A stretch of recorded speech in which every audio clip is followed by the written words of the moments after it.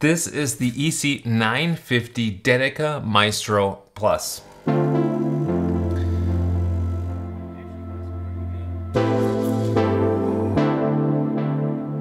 I've already done a video introducing this machine, doing an unboxing and first impressions. Now I've got to use it a little bit. I've used it in the base mode and in the advanced mode, and that's what we're gonna do today is just, again, introduce this machine and its features, what it comes with shortly. Then we're gonna use it in the basic mode because that's how I think that a lot of people are gonna be using this, and then in the advanced mode as well to show you kind of what you can do with the machine. So the machine itself is, in my opinion, quite a handsome design. It is still based on what has made the Dedica so popular up until now, in the shape, having a smaller width. Just the whole thing in general is pretty much what you would expect from a Dedica. It does have some different design cues now. You've got a slant here in the back, which I think looks pretty neat. You got these heat slits on the top. You've got a bigger water tank, and the water tank is now opaque. It's also larger. This is a 1.6 liter compared to a 1.1. You do need that extra water, however,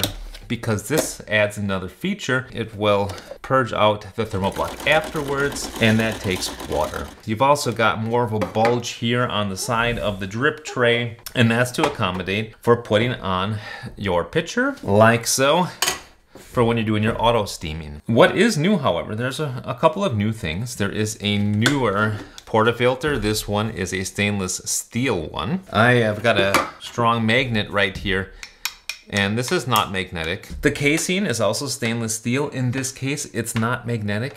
Stainless steel, however, can be magnetic. Some of them are, like this one, or like that one. So there's different grades of stainless steel. Startup time is similar to before. It's about 30 seconds. You can also choose different standby times with the settings up on top. I've just got it set to shut off after 5 minutes because you know what? This machine, it doesn't warm up the brew group anyway. You can leave it on for 3 hours. It's not gonna make any difference. So I just have this turn off after 5 minutes to save a little bit of energy. And otherwise on the top, you've still got the volumetric dosing for a 1 espresso or a 2 espresso. And you can choose now temperature for your milk foam, as well as the milk foam amount. The steam wand, this is very new. This steam wand, it's got the 3-hole tip and it's got a thermal probe on here as well. What you'll also see is that it's got a manual setting as well as an automatic setting. So you can steam like this manually, we'll do that later, and you can also steam automatically. Now, before I forget, what you're not gonna see anywhere on here, unfortunately, is a hot water spout. There is no way to get hot water out of that steam wand, and I think that sucks. That is really quite an omission in my part to not be able to run any water through there to make an Americano or a tea or something. That's a lot of jabbering. I would say let's just use the machine and see how it works. Getting value from this video? Please take a moment to like and subscribe. And what I'm gonna do is use it first in basic mode, and I wanna use it namely in the way that I think people are going to be using it, with pre-ground coffee. Because when you buy this machine and you spend 400 big ones, you might not go and spend another 400 on a grinder. So start with something like this and just see what kind of result you get. The machine comes with this little scoop here. The scoop allows about 10 grams. I'm gonna do about 1.5 scoops. I'm doing a double espresso here. So I usually like to use about 14, 15 grams for that. Of course, this machine doesn't come with a funnel either, so it's a little bit messy, but that's all right. Espresso is messy. All right, so we got our puck loaded there. We're going to use the included tamper, give that a tamp, and that's what we're working with right there. Let's stick that in the machine and pull ourselves an espresso. I'm on the medium temperature. So medium temperature is supposed to be 94 degrees. And I'm gonna hit the 2 times espresso button to get the volume that I want. Probably when you're just starting out, you don't have a scale yet, and so we'll just do volume.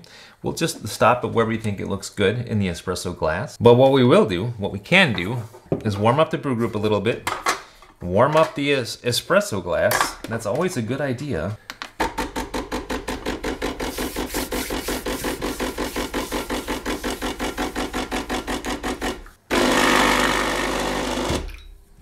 So what you also notice there is a pre-infusion. It does it dot dot dot dot dot dot dot dot dot dot.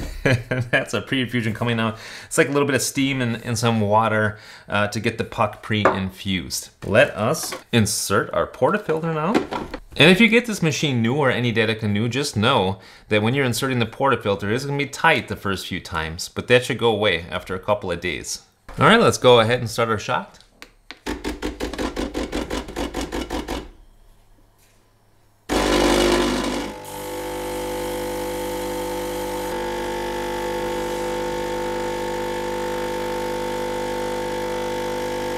All right, we'll stop it just there. Oh, it did stop anyway, volumetrically. So that's fine. There we got our shot. Actually looks pretty good. All right, so the machine is going to keep dripping a little bit because, as I mentioned, there is no pressure cutoff there. And I would recommend leaving that in there for about 60 seconds, just like any other Dedica. We do have crema on top. Now this has been made with a pressurized basket. It's actually the basket itself which is creating the pressure. There's just one hole on the bottom. It has to get forced through that one hole. Therefore, it's quite a turbulent process, and I say that this is kind of a fake crema, but it's a crema nonetheless. So actually, I'm pretty satisfied with that. I have been satisfied with the pressurized extractions I've gotten out of this machine. They're more balanced and less bitter than I'm used to. Of course, they are lacking in depth and in complexity of flavors. That's what I find, but it's good for a pressurized extraction. I'm satisfied with that. Let's clear this out. This is one thing I really don't like about pressurized baskets, and that is that it's really hard. It's hard to get that thing puck out of there. Even if you bang it. I mean, you really gotta bang it hard to get it out. And with a non-pressurized, which we'll see later, it just comes right out so easy. And I'm gonna put a link for a non-pressurized basket into the video description. So just have a look there for that. This is a non-pressurized one, by the way. This is an IMS H26 basket. That means 26 millimeters in depth. And this fits right inside the portafilter. No problem. So we can also keep the normal portafilter, put a better basket in there, and you're good to go. But let's go ahead and finish our drink. We want to make a cappuccino, and we're going to use the auto steamer. So I think that's really the main appeal to this machine is the auto steamer. It does a pretty darn good job. I have used it quite a bit, and it doesn't get milk like super silky like you can get it automatically. But for an auto frother, it does quite a nice job. The trick is use fresh milk, not super high pasteurized milk. The fresher the better. I also like to normally use high fat milk like 3.5 or 3.8%. This is just 1.8%, but that's all I have right now. One thing you will notice with the auto steaming, it first purges the wand of any water that would be in there. Then it steams. Then it purges the whole circuit because it's heated up to steam mode. So it purges all that steam back out down here into the drip tray. And then finally, it will purge out the steam tip, which is nice. It does those 4 things for you automatically, but it is loud. It's loud. All right, so I've got it set for a medium amount of foam, medium temperature, that's 65 degrees, and let's go.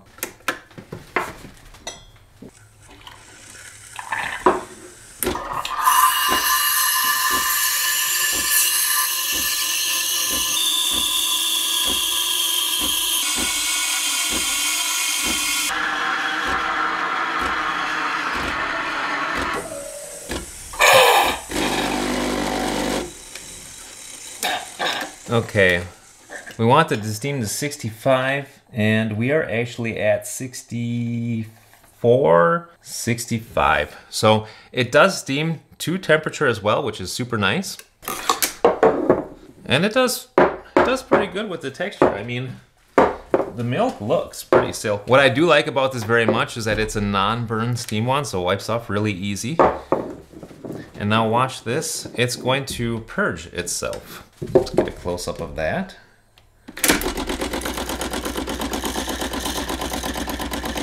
One thing I like to do is kind of stir the crema before pouring the milk in. Sometimes that helps to loosen up the crema to get a little bit better design. Oh. It's just all kind of sinking to the bottom. So I've gotten some good pours with the milk foam. I've gotten pours that are not as good. It's kind of inconsistent what you get, but the important thing is the taste. So let's just taste it one time. And the taste is pretty good. I think that people in general are going to be satisfied with that. This one turned out a little bit too milky. And that's kind of the thing with these auto frothing wands. Sometimes the consistency is just right, other times it's not. I don't know if that has to do with atmospheric pressure on the day, how the weather is, stuff like that, but this certainly does a better job in manual mode, and that's what we're gonna do next. Let's move on to advanced mode. All right, so for advanced mode, what we need is, in this case, I'm going to use a bottomless portafilter. I'm going to use an IMS basket. I've got a nice funnel here for doing my dosing. I've got a tamping station here. I got a WDT, and I've got a little bit different tamper. This one fits the basket a little bit better. And let's just go ahead and start with our shot. I'm going to use 16 grams. I'm using something like a medium, slightly on the darker side of medium roast. It is a freshly roasted bean. And I'm using the Libra from Eureka just because it's super easy. It weighs for me.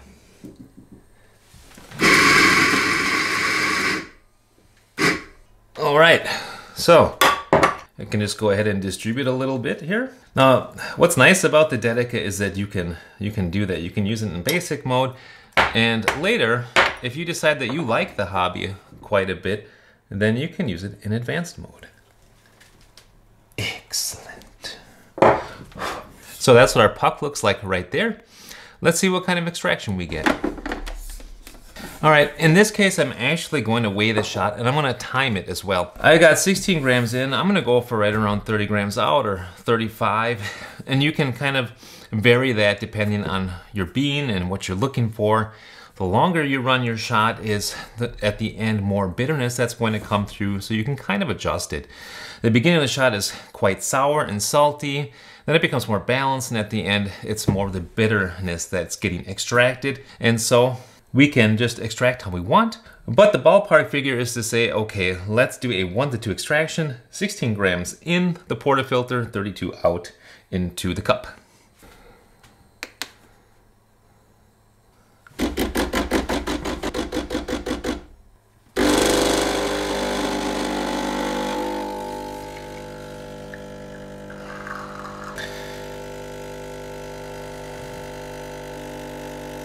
Alrighty, 32 grams. And then we got a pretty nice looking shot. It's steaming a little bit, in fact. Sometimes people want to know how hot it is in the cup. So let's just check out the top. It is currently 65 degrees Celsius. And how's the taste on this one? It's a nice shot. This machine has provided me with what I feel like are better shots, a little bit more nuanced, a little bit more depth in flavor, a little bit more separated, you could say, in the clarity than the previous Dedica. It just somehow has more of a balanced flavor, less astringency, a little bit less sourness. That's how I feel. With that being said, I have measured the temperature on this one. It does include a thermal probe on the exit of the thermal block, which would indicate a PID control. However, it is a thermal block, and I find that thermal blocks in general are not that rock solid. The curve kind of looks like this, that it goes up sharply at the beginning, and towards the middle of the shot, it kind of bends down and then goes back up towards the end of the shot. So it's not rock solid like what you see with boiler PID machines, but I do believe it's better than the previous Dedica. And the shot is tasty. It's got notes of dark chocolate. It reminds me a little bit in the aftertaste of raisins, a little bit of sweetness in there. So it's a good shot, good bean. Now let's move on to steaming some milk.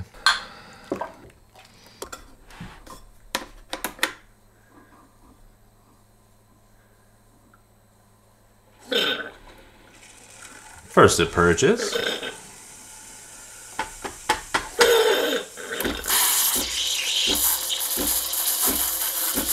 It's pretty easy to get a nice whirlpool going, but you will notice that due to the thermal probe here, the bubbles do get kind of stuck in the middle a little bit. It takes a while to get those incorporated. What is also nice is that it will indicate here, once you hit 60 degrees, for example, the first bar will stop flashing and become solid. like now.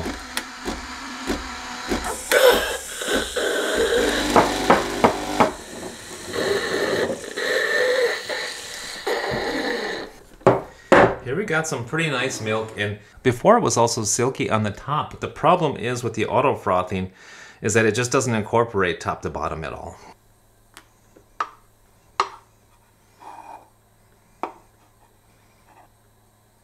Alright, so there's our cappuccino made in advanced mode. And how's it taste? Much better, to be honest, because the milk froth manually, it's just way tastier, way silkier, just a better texture top to bottom. That is a very tasty cappuccino. Let's purge that steam wand. As I turn this, by the way, there's something I haven't mentioned yet that I do also appreciate about the design, is that it's got slits here for your hands, for your fingers, so that when you lift this to move it around, that's much more ergonomic. I really like any machine that allows you to pick it up more easily so that you don't drop it. Because if you're clumsy like this guy, you gotta watch out. Let's talk about some closing thoughts on this, the Delonghi Dedica Maestro Plus. Is it worth the extra price that you've got to pay for it over the previous Dedica? And who could it be for? So in my opinion, the machine, it's an upgrade over the previous Dedica. Whether or not it's worth it is going to really depend a lot on your region, because some of the old Dedicas still sell for quite a high price, and this might not be much more than that. But in other regions, like in Europe, where the Dedica is very cheap, this upgrade is almost 3 times the price, and I would say no, it's not worth it. What I do like about the machine is the fact that it's got a nicer 3-hole steam wand. That is a welcome change. It's, I think, going to be nice for people who want to do auto steaming. That is a nice feature to have. The fact that it purges the circuit, that it purges the steam and everything out of the boiler is a nice thing, so you don't have to think about that. It's just, it's a more ergonomic user experience, especially for people who are just getting into it. And you know, it does cost more. It includes these 2 new 3-way solenoids in there, and those are expensive. So those themselves already cost between 25 and 50 each.